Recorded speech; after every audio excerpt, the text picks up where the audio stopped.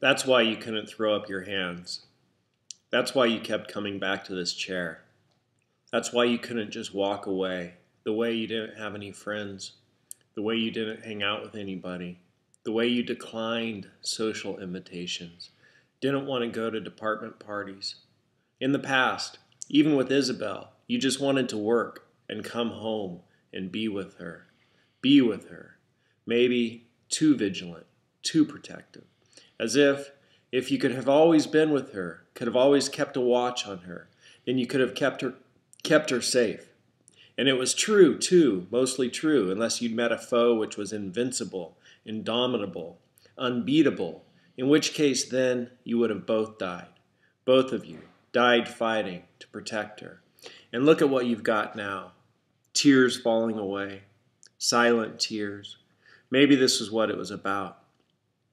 Crying until all of the crying was done. Touching the hurt until the hurt no longer hurt. Healing it.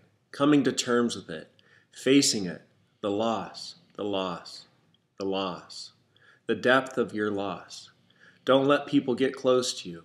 It will only hurt. What are the tears about? Dr. G asks.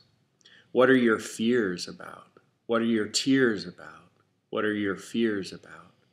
What kind of a man doesn't face his fears?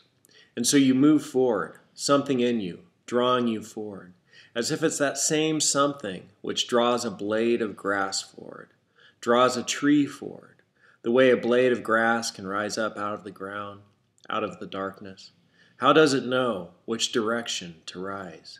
Something calling it forward, the warmth and light of the sun, the warmth and the light.